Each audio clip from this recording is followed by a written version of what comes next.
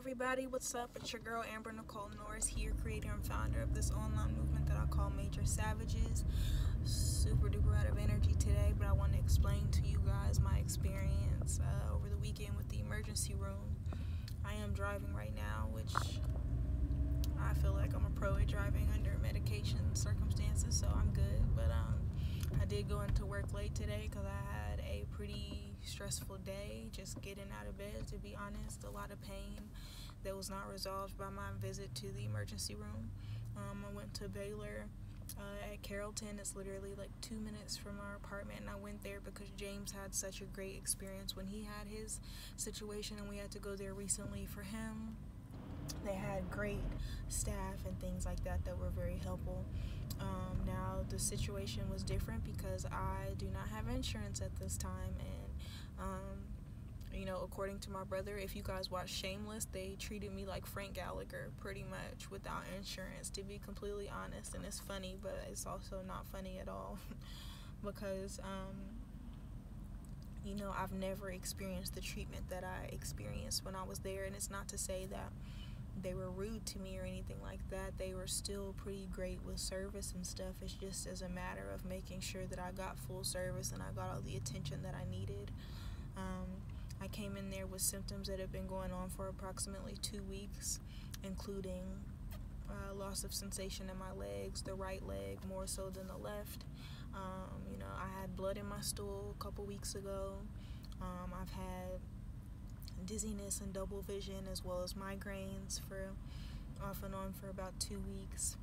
I was experiencing tremors in my right hand again, and so that's just kind of the basics of my symptoms. And not to mention that I just was in the emergency room because they found inflammation in my wrist, and so I'm dealing with that. I just kind of been feeling like I'm collapsing lately, to be completely honest, and so Sunday or Saturday, whatever day, Friday, I don't even know anymore, but I was just tired of it, man. It's hard going through all this pain and just trying to stay positive and trying to stay on the up and up, and I just couldn't do it in that moment. And I've already taken myself off of all my pain medications, and so I am pretty used to just kind of putting up with the pain and just kind of faking it till I make it, smiling through the tears, whatever you want to call it. But my lips are like looking really chapped right now, and I don't like it. But I feel like it's because of this medication, because I have lip gloss on. That's people driving in Texas, y'all. That ain't got nothing to do with me. But anyways, so my symptoms have gotten to a point where I was just like, I'm not about to do this no more. I'm tired. I don't know any medications that work for me that I can just go buy from the store. So I was like, I already went to the ER and racked up that bill. I'm in $1 bajillion worth of debt with all of my health stuff before, but the pain was that bad I had to go in and get some type of answers. I thought I was experiencing another relapse, and so it's like I just need answers, and I need some relief from this pain that I'm going through. So I went in. Now, I always just have a bad experience with them finding a vein. Now, of course, this happened again. I told them immediately upon arrival, I said, listen, I'm a hard poke. Don't let them poke me 50 times. I already don't feel good. I don't want nothing to do with that. I said, hey, normally they can get a vein in my wrist with a baby needle or butterfly needle. So you might, want to try that. Now, the lady just was so confident, like they always try to do, and she's like, okay, well, I know they normally go in your wrist, but I'm gonna try to go in your upper arm because I think they might have to get a CT scan on you or something like that. Now she looks like a fucking dummy, because not only did she fail 4 times by herself alone, but I also didn't get a CT scan or an MRI or anything that would have been productive as far as helping me diagnose and figure out what was going on with myself. And so it took 8 pokes and 3 people to find a vein to even get the medication started for me, and that's fucking ridiculous. You guys are trained for this job, and they wanted to keep making it seem like I was just an anomaly and 1 out of a million, like, oh my gosh, you've got some good veins, but they're running and they just don't want to, they don't want to work with us. Listen here, BITCH, I already told you that, and I don't need you coming in here trying to be hopeful, coming in here thinking you're the best, because you're not, okay? And I don't care what training you've had, none of that.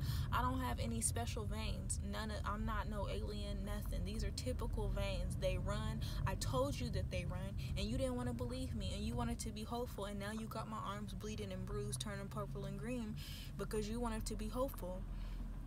And at first she didn't apologize to me, and I was in pain, so I really just had to contain myself. My mom was there with me, and I'm like, okay, my mom's not cussing her out, so let me not cuss her out right now, because whatever I said was not going to be very friendly or helpful to the situation whatsoever.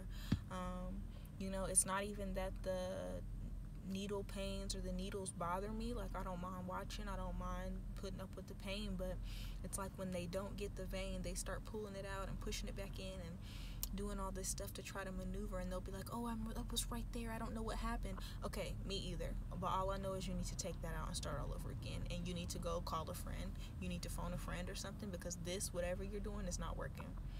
And so it took 3 people. The guy that came in the 3rd time was a minority. Hey, shout out to you. Not gonna assume what his status was, but I know he was good at his job, okay? They were like, we're just about to go get what's the name, and they called him in there. Now, you know what he did when he was successful on the 8th poke? He used a baby needle in my wrist, just like I freaking said from the jump. Isn't that crazy? And I know she felt like an idiot, and like I said, at first she hadn't apologized, and I'm just sitting around like, I'm about to get this apology. Like, I don't know what you thought. I'm sitting here in excruciating pain, and you haven't even administered my pain medications yet, and I've been here for like an hour and some change because you can't even find a vein. Like, that's ridiculous. That should be nursing 101. So I have no sympathy for that whatsoever. I really don't. As a patient and as a future medical professional, you need to know your job, and if you don't know how to do it, you need to call somebody else in to do it. Nobody has time for Captain Save-A-Ho or Miss Hopeful, Miss Optimistic in situations like that.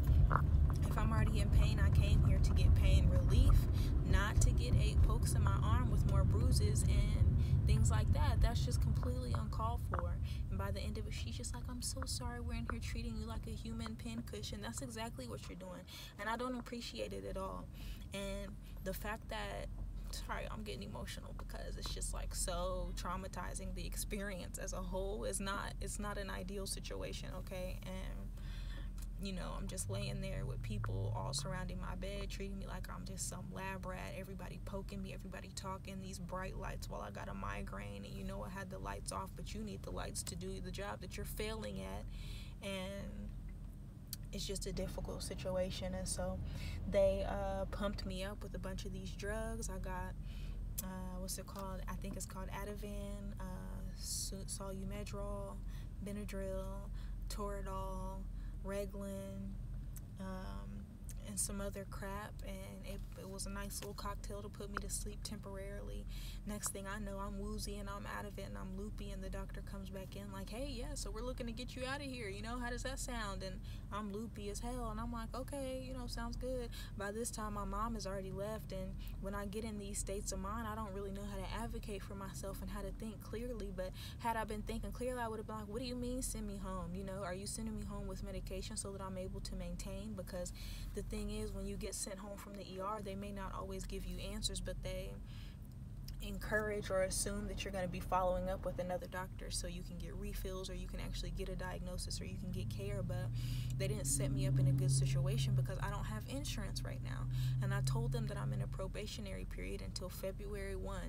Why would y'all not make sure that I had medications that would last me until that day? I don't even understand.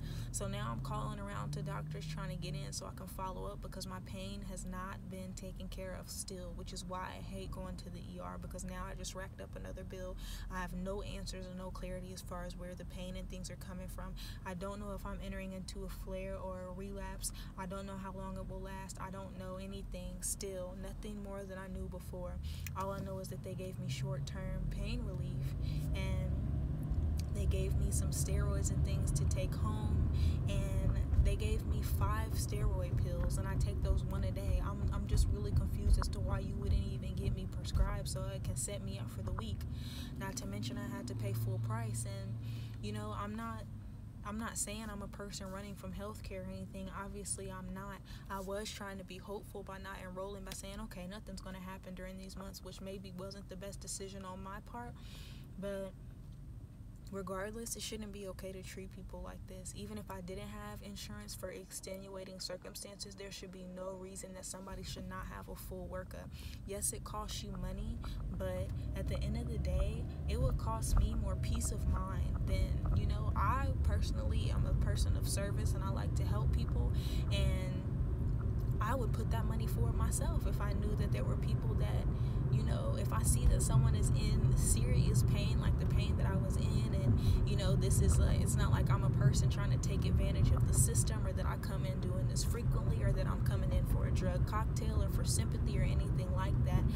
My situation is valid, and it's a situation that I'm working on, and it's a one-time thing, but regardless whether it's me or anyone else, this is not a way that you can treat people. It's just really not. It's really not. You're setting people up for failure. And I went, like I said, to follow up with the other doctors to see when I could get in and stuff. Do you know how long? I used to work for the hospital. Do you know how long it takes to get a new patient appointment scheduled? That's not even a thing. Especially in the zip code that I live in, sometimes they are scheduling months out for people that are new patients. And yes, that would work in regards to my insurance, but again, I'm looking for pain management at this time. And then, not to mention, they are all looking for money down. The one provider that I'm really trying to go to in my area, it's going to be $300 down for me even just to be seen by this doctor. That's not including any diagnostic exams, any x-rays, anything that gets done at time of service, nor is it including any prescription medications, or not guaranteeing me any peace of mind, anything at all. That is just simply guaranteeing me an appointment and a conversation, and I'm not okay with that. You're really just out here taking advantage of people in this situation, and I'm already in so much debt because of my medical bills. It's ridiculous that I have to keep acquiring this debt. Even when I had insurance, I've always had insurance. This is one of my first times letting my insurance lapse, and that's because I moved out of state and I thought I had a job lined up and it didn't work out. That's the only reason. But even if this wasn't the case, this is just sucking someone dry. I learned from working at the job I work at now that every family is one hospital visit away from, being in debt. And that's just fucking ridiculous, man. I just can't stand that the United States has this system, and I don't know what would be a more appropriate system. I don't have any suggestions as far as what to do better. I've studied abroad in Argentina before, and they have universal health care, but I don't know. Even after studying abroad there and learning about it, I don't know all the ins and outs, and I don't know what they had to take from or give to implement that system as far as universal health care. But I do know it's something to consider, because this is people's lives y'all are playing with. And not only would it affect me, let's say I had a spouse, let's say James and I were married, that debt could potentially carry over to a whole new relationship and just set that up for failure. And it's just these are inevitable things that are happening with me. So it's not fair that I'm already a minority. I'm already a woman. The odds are already just not in my favor. And now when it comes to me having a disease, I'm battling this, and y'all really trying to get me hooked on these medications, and y'all are really not caring about what's going on with me. And it just sucks, man. It sucks. I've considered going back to the ER, but I don't have the energy. I don't all I've been doing is crying, and I don't have the strength at this point. I don't have the money at this point.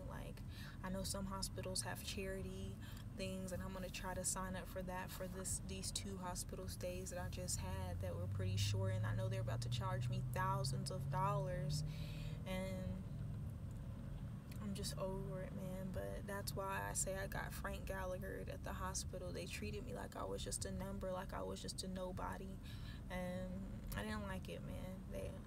They were nice as they could have been, but the symptoms that I had, there's no reason that they shouldn't have done scans. There's literally no reason. The symptoms I've been having absolutely called for there to be brain scans done, and it's not like I'm running from my debt, although I don't have insurance. Who's to say that I don't have the money in my pocket and that I'm not about to pay in full? I wasn't, but you don't know that, and they're just passing these judgments and simply moving on to the next patient, trying to clear a room because of these circumstances, and they're assuming that I can't pay. And so I'm just like so extremely overwhelmed, and it's just not even about myself, you know. I always think outside of the box, and I'm so stressed out for everyone else that has to go through this situation, you know. I hate even telling my dad that I'm sick because I know how much it impacts him to hear that I'm going through these circumstances. So I can only imagine being a parent one day and having to hear that your child is going through what I'm going through, grown or not, you know. It's never comforting, especially to be a parent that wants to take care of it and wants to provide the answers and doesn't want to see their child in pain and is willing to go to extreme lengths to get that done. You know, y'all about to have my dad acting like John Q up in this beat, you know, like acting like like Denzel Washington did in that movie for his son, because y'all are really sometimes potentially driving people to this insanity, or to feel like they need to make these changes or do these things to provide for themselves or their family, and it's just like ridiculous. But here I am, you know. I went to work today. I pulled it together, as I always have to do as a member of this society, and it sucked, man. And it's gonna suck when I have to go back tomorrow, and it sucks that I went to the hospital before Christmas hoping that I'll be able to have a good Christmas holiday, but I haven't seen much progress because my pain is still not under control. And that's the whole reason that I went in, and I came out with the same shit. But whatever. I just wanted to make a video about it, reflecting about my time, because I don't appreciate it, and that's one thing that I'm really going to work to change when I get into my medical profession, whatever that may be. I'm definitely going to be a medical professional. I don't know exactly what that looks like just yet, because my path has been so non-traditional, but I guarantee that I'm going to open doors for people that are in my situation and that are minorities and that are dealing with this stuff that is like things that you have no control over. And you know, they say like, don't let things that you can't control you, and don't worry about the stuff you can't control. But who's not going to be worrying about this shit? You know, this ain't something people lose on sleep at night because you owe this debt, and I'm trying to work on my credit and this and that as I grow and mature into a young adult, and this is not helping, you know. And it's just a mess. It's a hot ass mess. But that's the most recent update. I've been to the hospital twice. I don't have no answers. They just said it's probably this, it's probably that, take this, take that, pay for this, pay for that. And that's pretty much been my experience. I'm not saying it's any one person, any one facility. This is just the way it is, and I'm not okay with it, man. I'm really not. I don't know if I need to move outside of the United States. Like James was joking this morning, like, babe, you trying to move to Canada? I'm like, shoot, we might have to look into that, because I can't live my life like this and not having a solution and not having any answers. It's honestly ridiculous. I don't know, you know, every morning I wake up, it's already a guessing game, like, damn, are my legs gonna work today? I don't know. They might feel like it, they might not. Every morning and afternoon I'm already wondering if I'll have full function of my limbs. And so just having more non-clarity, or just more just spontaneity and more negative news, or lack thereof, no news at all, it's not good news. And I'm staying prayed up. I'm keeping my faith strong, because literally I don't know how I've done it, man. It's nothing but God. Like, it's nothing but God, because I have some very dark times that y'all don't get to see, you know. Very bad times, bad thoughts, bad feelings, bad emotions, bad, just bad, okay? Bad. That's all I can say about it. And I just wouldn't wish this on anybody else. So I'm praying for anybody and everybody that's going through anything similar to my circumstances. And I pray that y'all are praying for me. I'm just hurting all over, and I'm looking for a resolution. And it's sad, because the resolution lies like within money, and it's crazy that money rules the world like this, but it does. Like, I can't get help with my pain because I can't afford it right now, and that's just like, that's beyond me. That's just crazy to me, how you can do people like that, because I'm such a service oriented person. I don't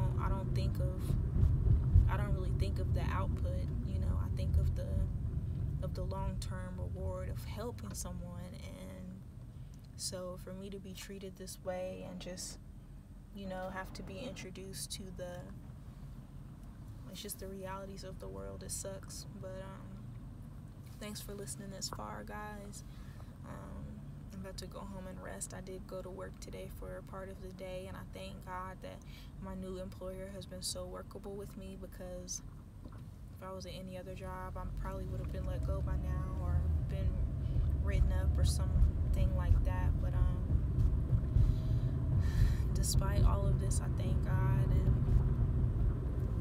I pray for increase, pray for success and clarity, and yeah, I'm just gonna stay prayed up, and that's it. But as I always say, major savages cure MS. I feel like they already have a cure, and they're just wanting us to pay in the meantime. But that's neither here nor there. So we gonna work this out, man. I'm gonna try to come up with a solution to this disease, and at least to pain management. If it's the last thing I do on this earth, man, I'll devote my whole life to it, because you don't even understand. I can't even describe my pain to you. You wouldn't understand, and I don't even want you to. So cure MS, major savages, and praying for everybody. Have a great rest of the day, and I hope you have a very Merry Christmas and a Happy New Year.